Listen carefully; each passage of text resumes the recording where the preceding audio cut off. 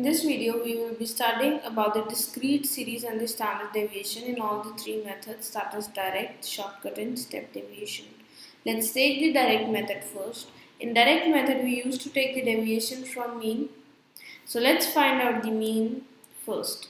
So this is your x, this is your frequency. So we used to find out mean by fx. We used to divide multiply frequency with the x series. So we get 4, 12, 24, 50, 36, 28 and 16. So we add this, we get 170. So we can find out the mean summation fx divided by summation f. So we'll do the summation f, we'll get 17. So it's 170 divided by 17, so your mean is 10. Now what you do, you take the deviation in the direct method from the mean itself, right?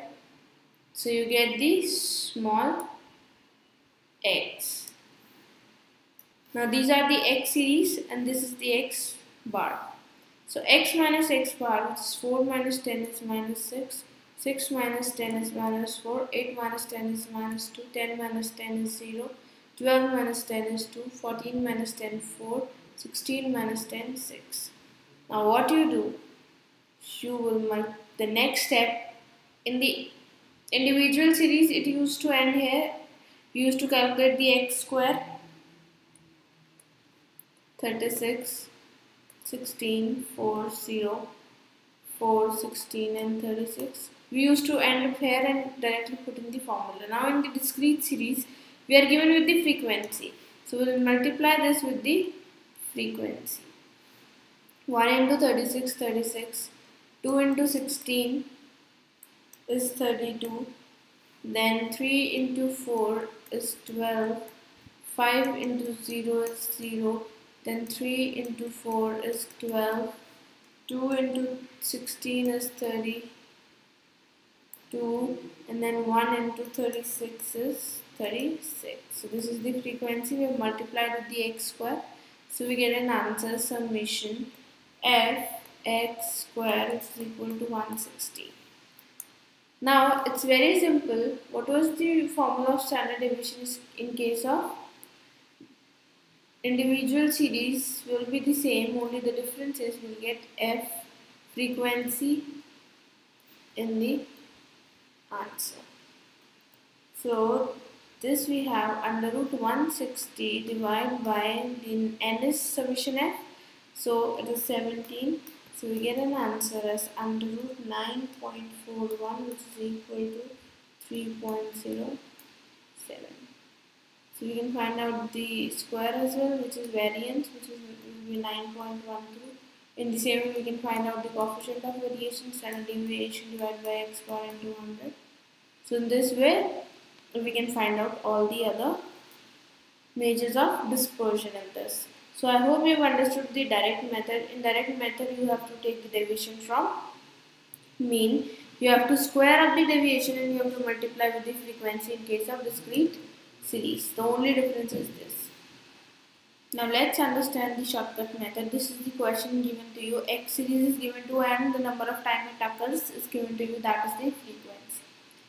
Now in shortcut method, what you used to do, you used to take the deviation of x from the assumed mean. So now let's take 5 as the assumed mean and take the deviation.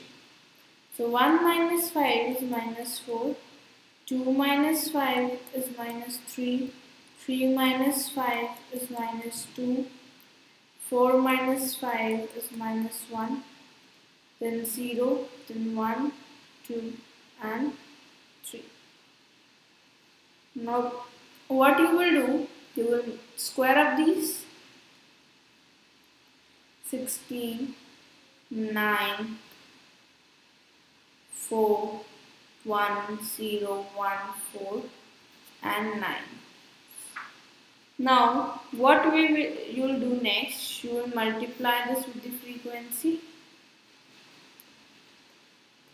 Let's multiply x with the frequency, which is 16 into 5, you get 80, 10 into 9, get 90, 15 into 4, 60, 20 into 1, you get 20, 15 into 0 is 0, 10 into 1 is 10, then frequency is 10 into 4 is 40, then 15 into 9 is 135.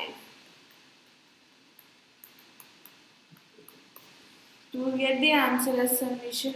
Only the difference is you have to multiply all things with the frequency now.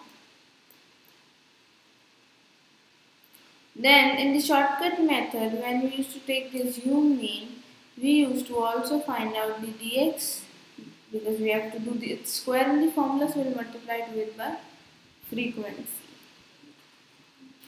So dx will be multiplied with the frequency will be minus 20, minus 30, then minus 30, then minus 20, then 0, 10 into 1 will be 10, 10 into 20 will be 20, 15 into 3 will be 45, so summation f dx will be your minus 25. Now the formula of standard deviation in the shortcut method was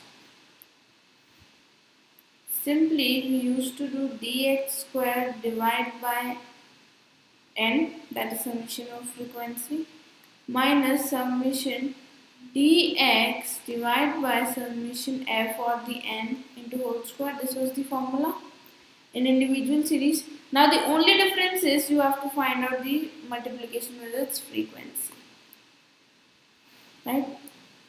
So we find out this also, and summation f we know is 100. So let's put up in the formula. Under root summation f dx square is 435 divided by 100 minus summation f dx is minus 25 divided by summation f is 100 and its whole square. So we will get an answer as 4.35 minus 25 into 25 is 625, or you can easily do it subtraction, that is you can divide it. 1 divided by 4 is the answer, so square of 1 is 1, square of 4 is 16. So the answer here is 4.29 under root. You will open the under root, you will get an answer as 2.07.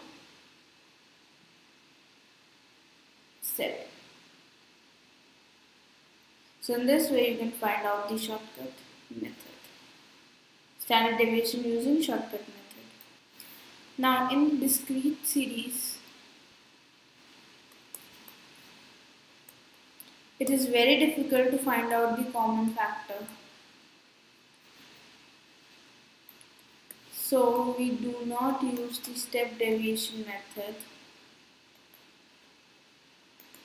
to find out the standard deviation. So in discrete series we have only two methods, that is the direct method and the shortcut method.